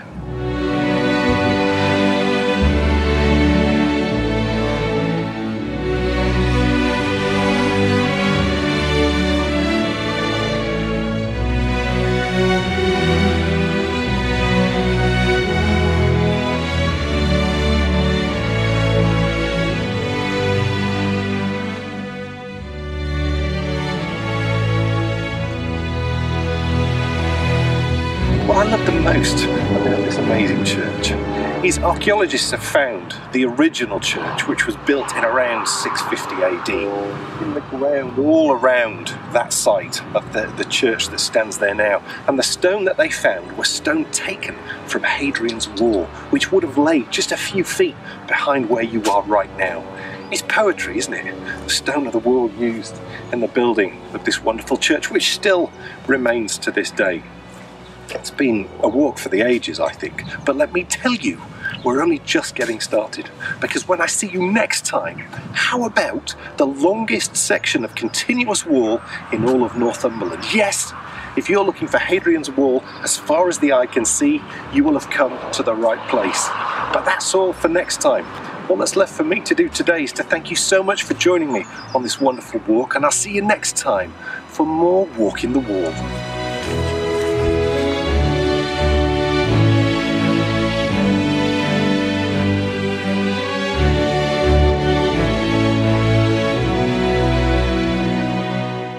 What a walk! I mean, I absolutely stand by what I said at the end of that walk. That is a walk for the absolute ages, and I'm going to take you there because I'm not kidding you. I have found a new favourite place. Oh, brilliant. That area around that church. Is there a picnic site? There's seats. Because we have to have a picnic site. There's seats. Around the seats up in the churchyard. Right. The seats also on the outside of the churchyard. Okay. I love a churchyard. But that walk from the church along to plane trees and then down to the bridge abutment. I mean, specifically the walk from the church to plane trees is tremendous. It's got absolutely everything that you would want, and it's only short. You know, if you did that walk there and back, it's probably 1.5 miles. Oh, it's not very far, is it? It's not far at all. It's perfect for a little jaunt out and an explore. Yeah, and a little picnic. And the other thing as well that's blowing my mind now, I mean, I said to you the other day, I can now speak through experience because I've obviously done extensive walks in the Dales, done, you know, a good few walks in the moors, and now, you know, we're second walk in Northumberland and Hadrian's Wall, and the winner by a country mile is Northumberland. And I can't quite put my finger on exactly why. Yeah. The Yorkshire Dales is extremely picturesque. If you're looking for sort of picture postcard, chocolate box type views. Yeah. But do you know what? When I see those, they don't seem quite real to me. It seems all, I don't know. Think because the Yorkshire Dales is used such a lot for maybe it's overly seen and things like that, yeah. And it's also, I would say, it's quite a busy tourist county as well. Yes. Actually, when we were talking the other day, what I said to you was the people walking in the moors are very friendly. The people walking in the Dales aren't. Well, it could because it's a lot of tourists. And that's what you said. Yeah. They're not locals. Yeah, yeah. But Northumberland, the funny thing is, I've not seen a lot of people, so that might be one of the reasons. Northumberland is the least populated county in the country. And also, it's the least visited of all the national parks. I don't understand why more people don't visit Northumberland. I really don't. Stay away. No, don't go. Oh my goodness, yeah, that's true. No, don't go. It's rubbish. Yes, total rubbish. You won't like any of it. What I've found is, in all the years, I mean, it may be because we're so on a subject which I know about, but of all the things I've ever planned, these have been different in the sense of it's not I don't have to look for stories. What you're looking for is the stuff to leave out. Because there's literally so much that, you know, you want to sort of get across. Take Chester's Fort, for example. You could film probably 2 or 3 hour-long shows there. And the funny thing is, we did film something there. We did. In 2015. Yeah, we did. And we've actually just re-edited it and put it out as part of our Favourite Places to Knit Revisited series. And, you know, it just shows you that all these places have got so much depth. There's so much to discover. It's just marvellous. I love Northumberland. Walking the Wall, it's going away for 1 episode. Don't worry, no winter weather. It's not going to be disappearing for 6 or 8 weeks. Walking the Wall will be back next month. But next episode, it's time for another gorgeous colourway. And you've already... Did you say what you're doing? I did. Yes. I already told you earlier. Hobbitland. I'm doing Hobbitland. Oh, yes. I will also talk about that colourway that I've used as well for the Prom Queen socks. Yes. Because I use the same colours. So My Favourite Colourways is going to be back next time. It's going to be absolutely marvellous because it's a people requested Hobbitland, didn't they? Yes. I think it was on our last pop show. Yes. I think so. And actually, that's a perfect transition to our Endy Bits. Because our pop show is on Sunday. It is. It's Mother's Day. Mother's Day on Sunday in this country, everyone. It's our Mother's Day pop show. Yes. And it's going to be lovely because at the start of the year, we welcomed our first guest on the pop show. And that was our Knitability editor, Jen. And Jen, in that little guest appearance, people got very excited about her craft room. So Jen has promised us that she's going to take us for a little tour of her craft room. It's pink. Yes. It's our hour-long monthly patron-only exclusive show, and that's coming out on Sunday. Live on Sunday, British summertime. Oh no! Yeah, sorry. So 2 p.m. British summertime. But I think what a lot of people don't realise is after the show's gone out live, then it's available to watch any time you like. And not only that, all the pop shows that we've ever put out are available to watch any time you like. So there's at least 36 hour-long shows, which are similar but different to this. They are different because they're live, you know, so it does have a different feel, and we're chatting back and forth to people. It's lovely. I love doing pop. It's one of my favourite things to do. I find it slightly more stressful just because it's live and there's like a million things going on. Yeah, Dan does all the technical stuff. I just sit there and talk about knitting and have a laugh. So...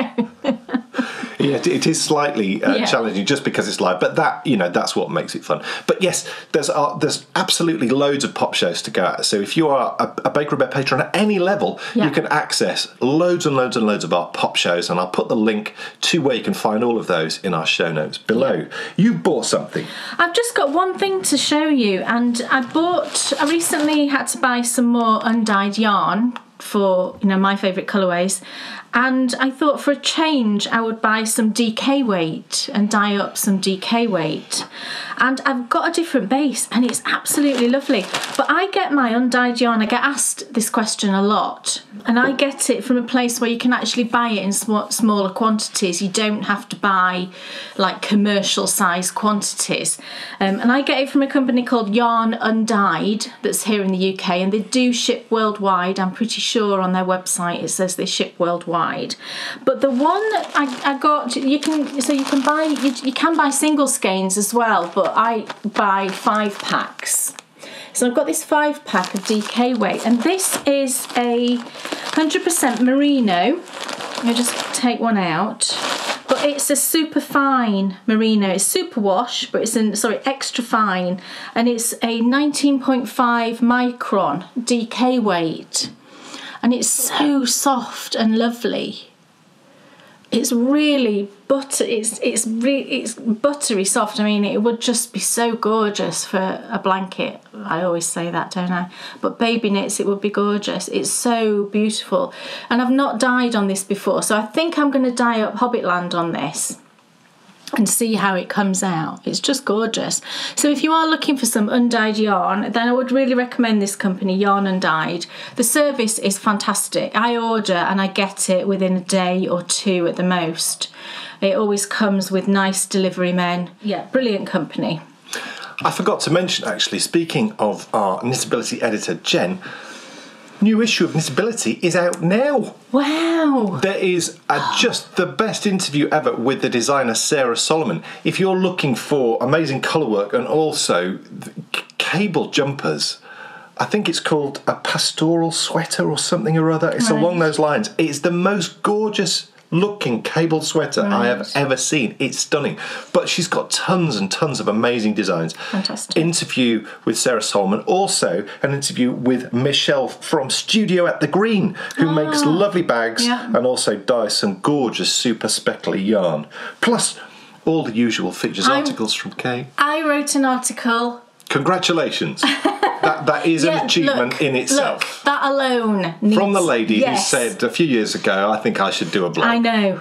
I don't know what I was thinking. Well, thankfully, you have a husband who knows you, who said, what are you talking about? I just always struggle when it comes to writing. I don't know. But anyway, I did write an article and I wrote a part 2 of my planner journey article. So this is the planner I'm using, it's the whys, it's the wherefores, it's why I'm not using the Hobonichi. I'm sorry. And after this, there's no more planner talk. No. And I wrote about how on earth did I get here? How on earth did I become the man who could identify taffeta? Right. It was a very interesting journey, actually. Right. Because I slotted some things into place in my head and actually it all makes sense. Yeah. So Knitability is out right now. But that's it, folks. Thank you so much for watching. Thanks, everyone. As I mentioned earlier, we will be back in 2 weeks with another video show and a brand new My Favourite Colourways, which is going to be amazing. Yes. But thank you so much for watching. Thanks, everyone. Have and we'll a lovely see you soon 2 with weeks. More. Bye. Bye. Sitting and knitting, it's Dan and Kay, the bakery bears. Enthusiasm's not quitting for Dan and Kay, the bakery bears. They'll take you to fabulous places of which their favorites they'll share. You better buy a pattern and get yourself a bakery bear. You'll find yourself in a castle while watching the bakery bears. It never feels like a hassle to sit and watch the bakery bears. What's on your shelf or what's in your oven, or maybe a shawl you'll want to wear. So sit yourself right down and watch Dan and Kay, the bakery